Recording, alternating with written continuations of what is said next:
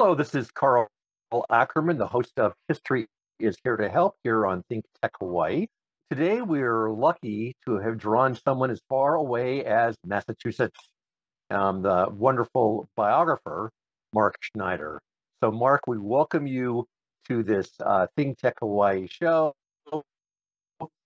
And my first question to you, with no more further ado, is tell us a little bit about yourself.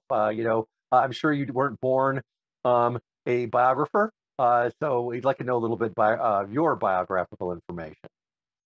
Yeah, I'm 75 years old. I uh, grew up on Long Island and went to college at the University of Buffalo during the height of the war in Vietnam and became an anti-war activist uh, as an undergraduate.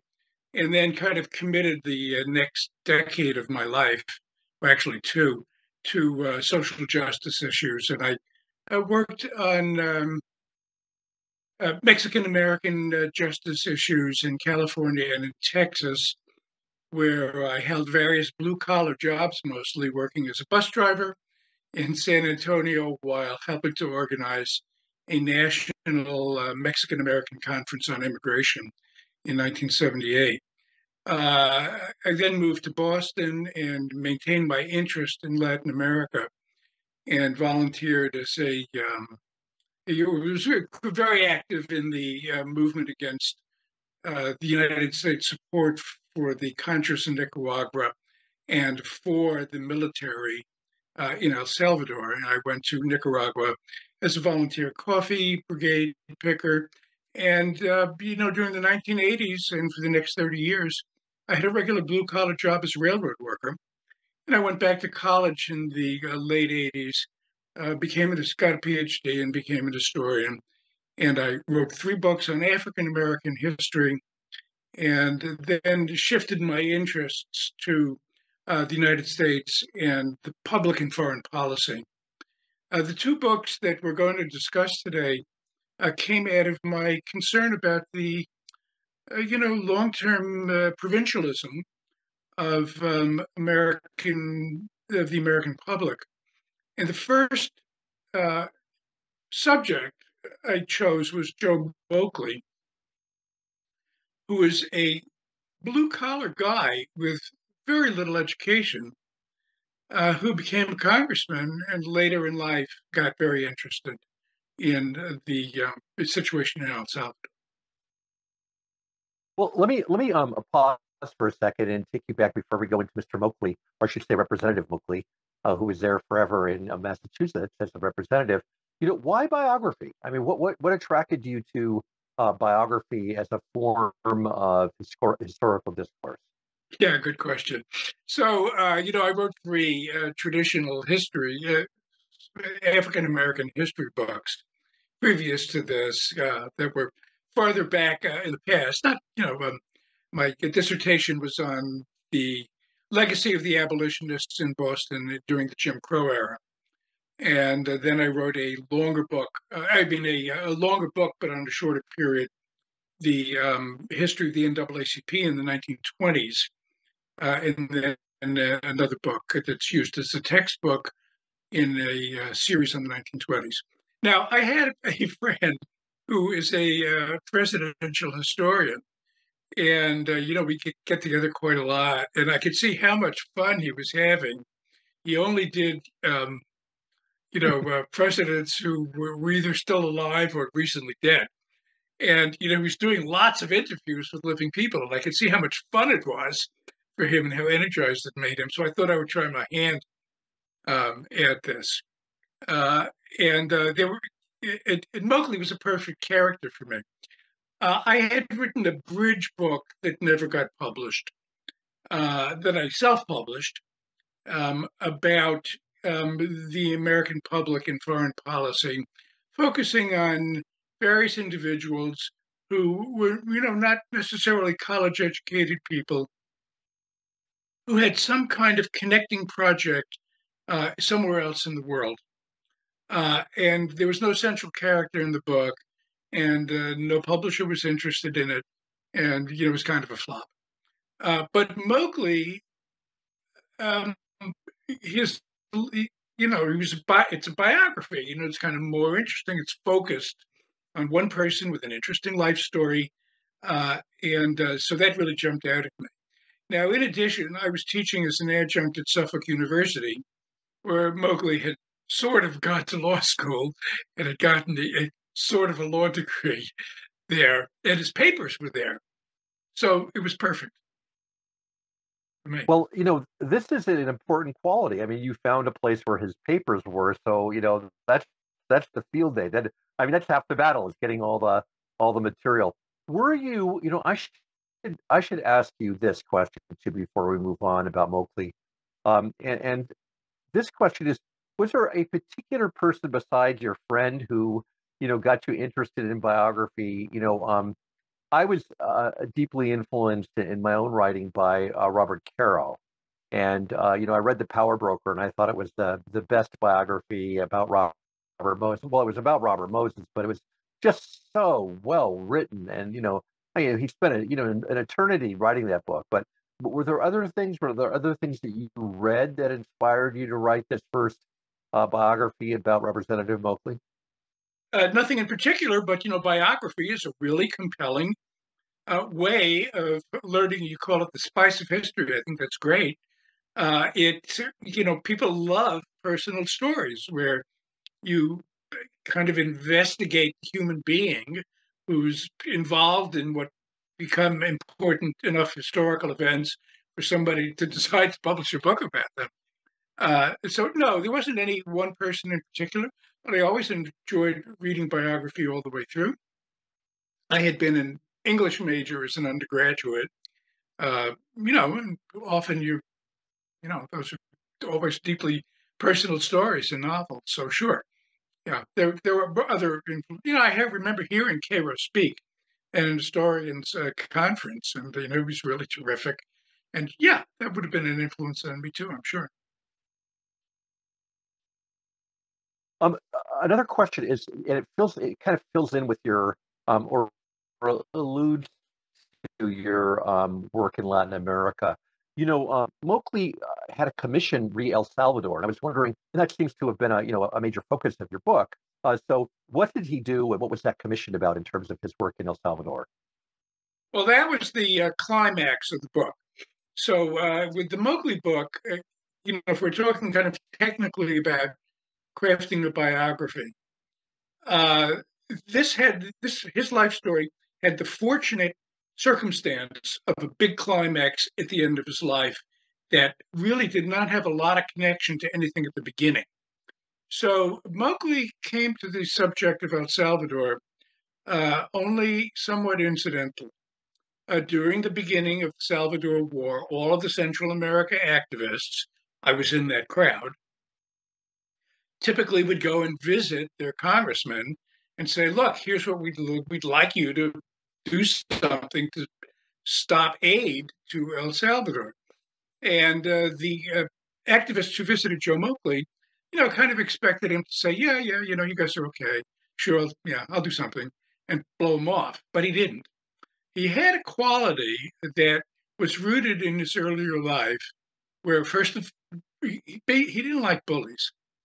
He had grown up, in a tough neighborhood himself, and he'd, been in some physical fights, as a kid, and he'd been a boxer. He could kind of sense this, even if his concerns were very locally based in the beginning of his legislative and congressional career. So he did. And he had this young kid working for him, 20 something guy right out of college named Jim McGovern, who's now a congressman and has been for many years, was very interested in the subject. So we had Jim McGovern go and look into this. Now, when I was beginning the book, I thought to myself, if this was Jim McGovern's deal, and Mowgli just said, yeah, you go do this and let me know what you're doing, I wasn't going to write the book. But it quickly dawned on me that no, this was heartfelt uh, for Joe Mowgli. So he made three major contributions to ending the war in El Salvador and getting justice. The first one was he 10-year long campaign a different name for the 10-year before that.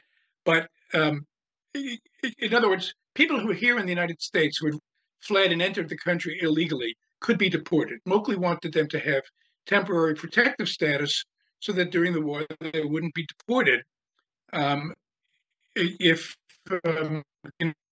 they were caught. And it took 10 years to accomplish that over lots and lots of obstacles. You got to remember all this stuff has to go through the House, through the Senate. Any bill that's passed goes to a conference committee. Very complicated. He did get that done. The second one was that as a result of this work, in November of 1989, 6 Jesuit priests, 5 of them Spanish, and their 2 custodians were murdered by the military. This was a long and complicated story. And I had several chapters on this. This was really kind of the main thing that Moakley did. The George H.W. Bush administration initially went along with the Salvadoran military story that the guerrillas did this. Okay, Moakley knew, everybody knew right away, this was not true. They had been, the military who did, do this crime planted some fake evidence that would indicate that it was the guerrillas, that they used an AK-47, to kill them. That kind of thing. Now, the United States was paying $85 million a year to support the Salvadoran military, and the House appropriated that money. Gary Studs, who had been on the Foreign Relations Committee, Moakley, by the way, was on the Rules Committee. If you're on the Rules Committee, you don't have another assignment. Studs had been previously on the Foreign Affairs Committee, had a deep interest in this. Well, the Speaker of the House at that time, Tom Foley, and said, we have to set up a Speaker's Committee to see that the money that we are giving these people, that they are doing a fair investigation, which of course they weren't, of the murders of the Jesuits. And he said the guy to lead this is Joe Moakley. Now, Moakley, unlike most liberals in the House, had cachet with centrists because on social issues, he was one himself. He was a religious Catholic. He was not in favor of abortion. That's who he was, and he could talk to pretty much every Democratic Congress members. So the Speaker appointed him to head this committee.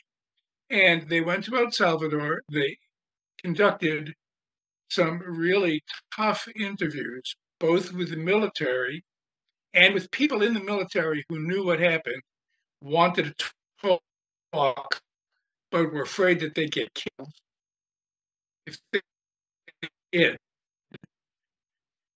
They had a bunch of secret meetings with these people. At one point, they had a guy in El Salvador who was protected by the American embassy, the ambassador, a man named William Walker.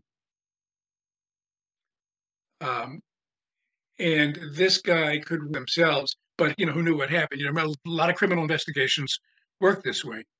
At one point, this man, Lionel Gomez, had Jim McGovern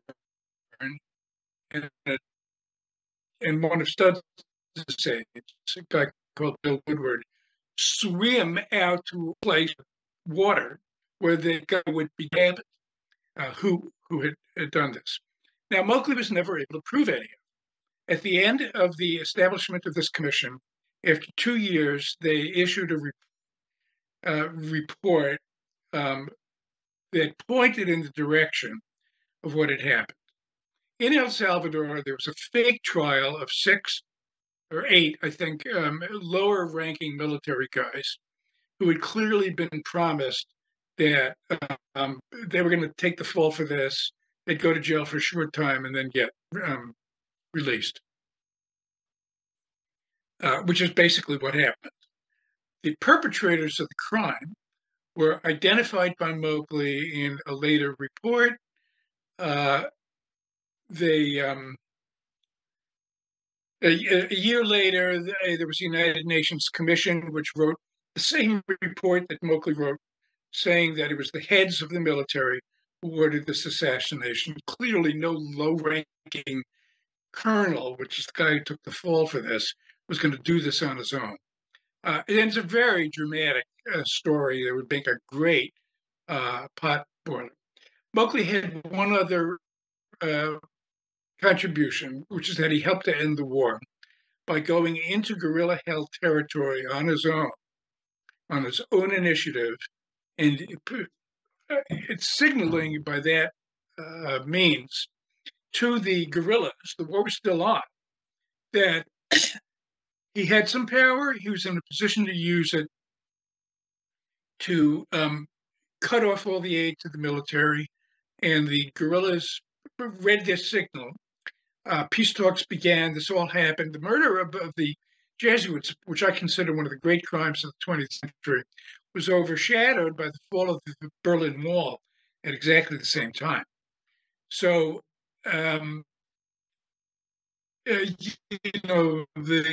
ultimately a peace agreement was reached in January of 1993, and Joe Mowgli made a great contribution to this.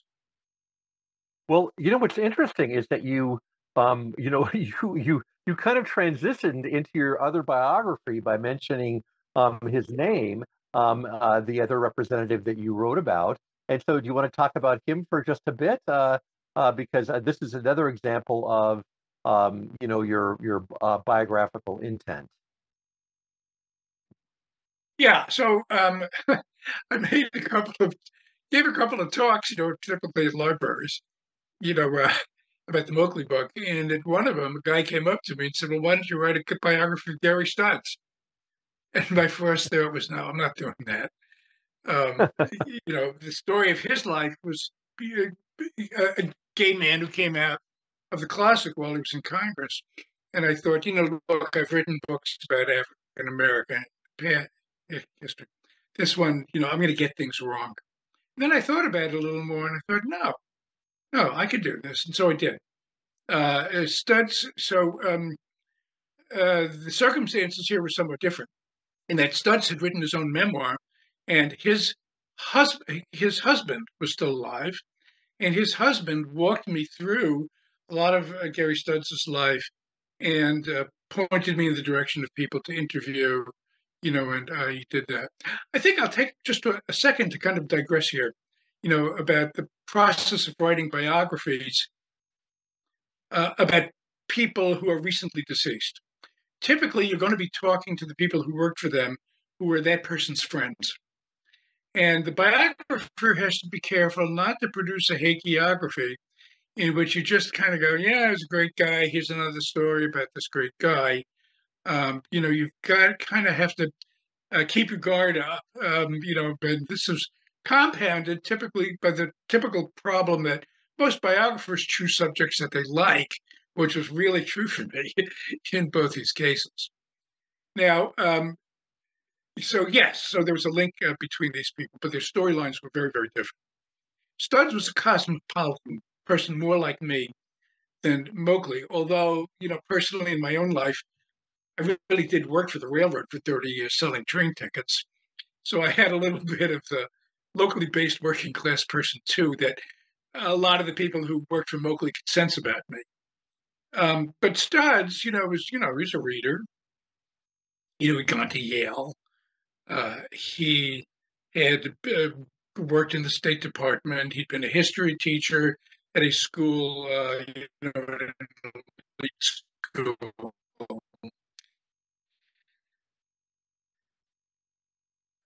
And he ran for Congress, lost, but then he won again in '72 without having any background in politics. He had his background in politics was a little bit interesting in that in 1968, he'd been a history teacher at St. Paul's in Concord, and he supported Gene McCarthy, in the presidential primary. And it was Studs who kind of convinced Gene McCarthy to really run, that he could do well in the New Hampshire primary. And McCarthy had not decided to do that yet. So that was a pretty big deal. And that kind of did show Studs that he had some chops as a political organizer. And nobody thought Studs had a chance in any of his elections. Everybody thought Mowgli had a chance in running for Congress.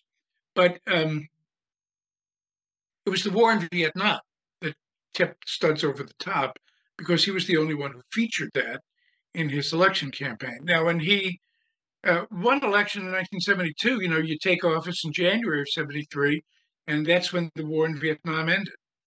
So Studs now, the issue that he had run on wasn't an issue.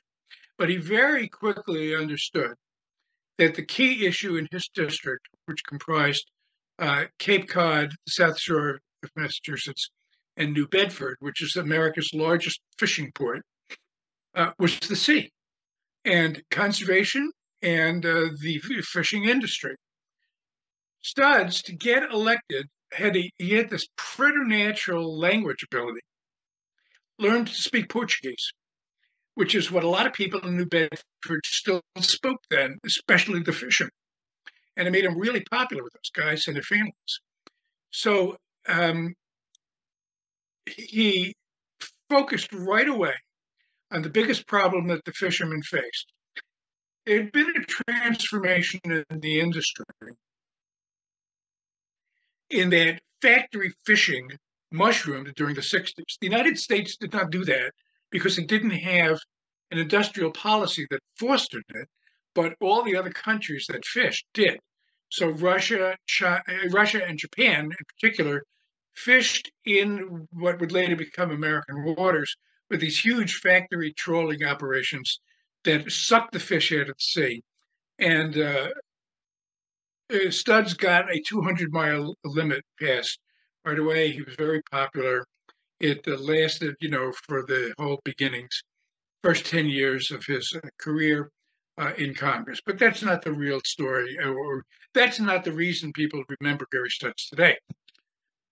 He was gay. He hid it all the way throughout his whole life. He buried it deep down inside him. He suppressed all his erotic urges. And when they came out in the wrong places. So when he was elected to Congress, oddly enough, his private life was more private than it was when he had been in a community. And he began to attempt to seduce congressional pages, typically 16 and 17-year-old boys. His staff members told him, "You better not do this. You got to stop it." And he took one of them with him as his driver to Portugal. That guy never raised a complaint against Studs. When they came back from the trip, that guy told Studs, "Look, that was fun, but I don't want to do this anymore. Goodbye." And Studs forgot about it. That happened in 1973. Now, 10 years later, several congressional pages came forward complaining that they had been homosexually harassed, air quotes. The Congress set up an investigation into this. They found that there was nothing to it. But they found that there was a sitting congressman, a Republican named Crane, who was having an affair ongoing with a 17-year-old girl. And they were about to release that report when they kind of figured this is not going to look good. It's a Democratic-controlled Congress. Can't we find somebody on the Democratic side? And they had heard some rumors about somebody somewhere 10 years ago taking a page to Portugal. They kept pressing. They tracked it down. They found the page. They dragged him in, kicking and screaming. He said, "No, nothing bad happened to me. I'm not complaining against anybody." But finally, they got him to confess that it was Gary Studs who had taken him to Portugal. And they brought censure charges against both men, reprimand charges, actually, against both men. Newt Gingrich got up in the back. He was a backbencher nobody had heard of, and said, "That's no good. You got to kick both these guys out." And so that position censures the mid-ground. Congress voted to censor them both. Now, the climax to Gary Studs' career really came in the middle of it in 1980. This broke in 1983, and now Studs had a big decision to make. He had confessed, he admitted that he had done what he had done, but he claimed in a speech in congressional floor that it wasn't wrong. So now he had to decide if he was going to run again, and he did. A lot of people told Suds, "You're going to lose. Do not do this. You're getting nothing but pain out of this." And he went forward and he ran and he won against a Democratic Party primary challenger who made this the only issue. So this made him the first openly gay congressperson. And that was really a big turning point in his career. Now, from a biographer's point of view, what happens when the climax of your story comes in the middle? You're then left with another 12 years of basically, anticlimax. He did a lot of interesting things after this, mostly having to do with the fishing industry. But it posed a kind of narrative challenge that I didn't face, with the Mowgli book, but the climax came at the end. But I hope readers found the remaining chapters interesting. Your point about no hagiography is an important one, and I think that even if you admire someone, you can point out, and I think you can do it nicely. I mean, in this latter case, I'm not sure you can do it nicely. I But tried you to could point out errors and what choices the yeah, uh, poli- the political person had in front of them. right. I tried to show this from every point So of view. let me just ask in concluding sort of today, what I'd like to do is just to ask you to make an overall commentary about the enjoyment or non-enjoyment of your biography writing, because you began our discussion by saying, "Hey, I have a friend and he seems to really enjoy this, so I tried it." So, how do you feel about that? And do you have something else in the works, or is it now past prime and things like this? What do you have to say I about this, Mark? deeply enjoyed writing both books. It was a real pleasure to write both books. I love the process of interviewing people who remembered these important historic events. Yeah, it was a lot of fun. And just one more thing, just running a little bit over time, and that is, in the process of writing, can you describe just a bit about how that works? Is it in that it looks like maybe a basement that you're in right now, or in a special room? I noticed that you have the Doors drum set behind you, but I'm wondering, do you have a special place to write, or is it all over the place, or is it a special office that you go to? I mean, again, going back to Robert Caro, I read his book about historical writing, and he said that he had an office that he went to, I think connected to the New York Public Library, if I'm not mistaken. But how did you write specifically, and where did you write? I only write right here in my study. Yeah, the drum set is mine. I'm an old man, but I still play. Uh, and the way I work, which I'm sure everybody does it differently, is I did the interviews in order of the life story. I have friends who told me, "No, don't do it that way. Interview the oldest people first." Um, so I wrote, you would do the interviews, write a chapter, interview more people, write a chapter, and then, of course, revise at the end.